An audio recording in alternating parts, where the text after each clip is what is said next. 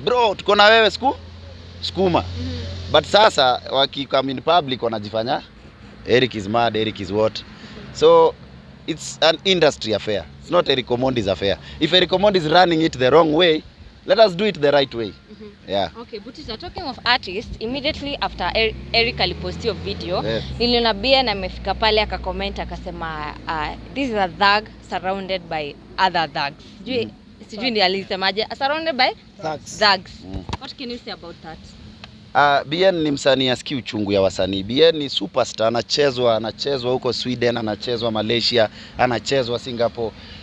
Bien haelewi uchungu iko ya msanii kukaa miezi 3 bila show, bila royalties. Bien anapata royalties kutoka France. Ni msanii wa nguvu, yani mimi mtambua sana.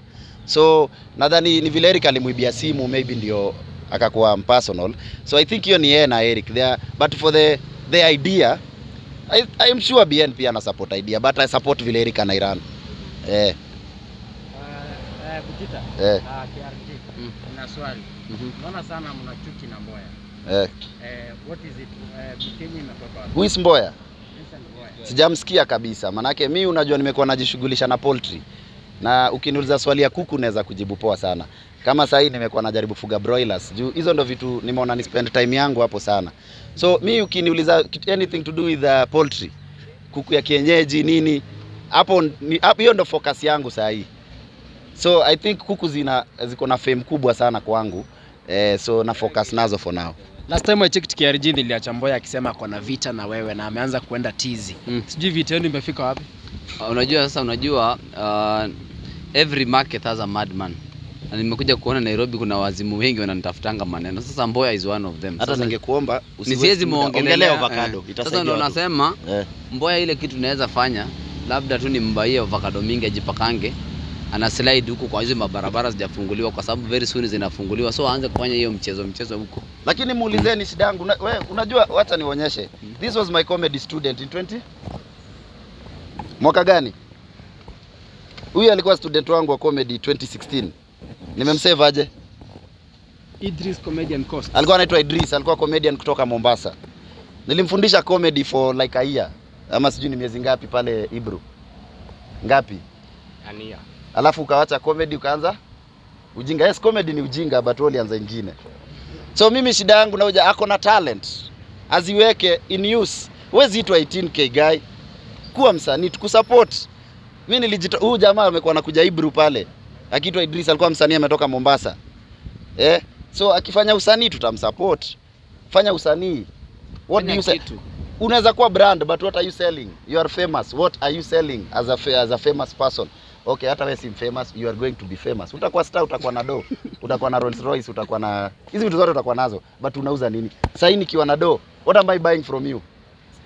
18k guy. Uwezi niongezesha bibi.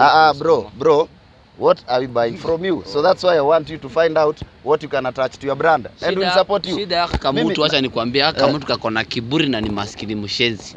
Umenielewa?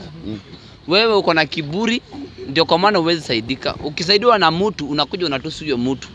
Unajua huyo mtu alikuwa amefanya kazi gani ndio akapata hiyo pesa akakupa. Alafu unakuja unamtusi. Unatusi, yani ni kama unadharau, unakejeli mtu mmoja.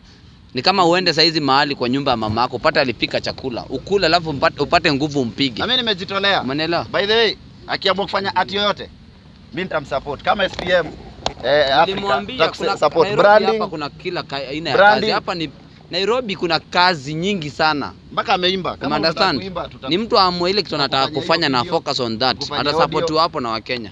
Kama ni comedy tutakufundisha mistari. Piga kitu, piga wera, si ndio? Sema asante. Sasa mimi wasikia yangu inaingilia hapa ikitokea hapa kama mshale.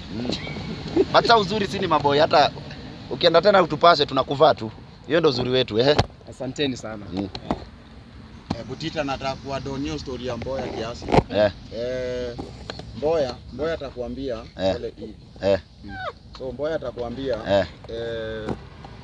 Sunday tulikuwa na meeting na Mboya for 5 hours. Uko na nguvu. Jana tulikuwa na meeting na Mboya for 4 many hours. Uko na nguvu bro. Unakaa na Mboya 5 hours? 2 hours. Mpaka tukakula samaki. Tukakula samaki na Mboya. nitaongelesha Mboya. First of all, I told him not to be available everywhere.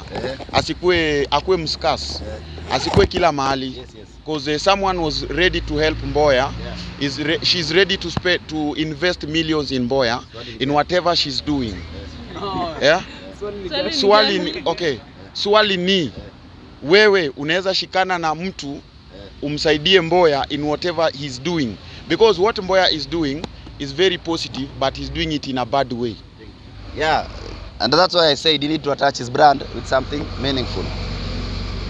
Mimi by the way Nairobi pia niko na biashara. Mimi yenyewe si charity, siwezi msaidia kama kuna vile na benefit. So lazima nione pia na move, tusaidiane ku move in the right direction, tutengeneze pesa wote. Je, si brother yangu ni na donate aje? Si tunasaidiana. Si yako na art, mimi niko na venye tunaweza saidiana.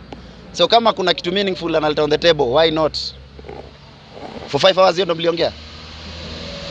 Yeah, something like that. Bro, why not ukijiamsha? Hapana. Ukija ni uongee hii press conference yetu bana. Wewe ita yako bana. Monetize whatever he's doing. Yes. Because that's what we talked about. Mimi na feel mbaya sana nikiona Mboya is creating employment. Like all these contents are going to create money for people, but not to Mboya. What is he benefiting? Because he's doing it the wrong way. Did you people call him here? No, we didn't. Then no problem. Case closed. You're not using him. Asanteni sana. It's mutual. Kama mazoea kufanya. Plug TV.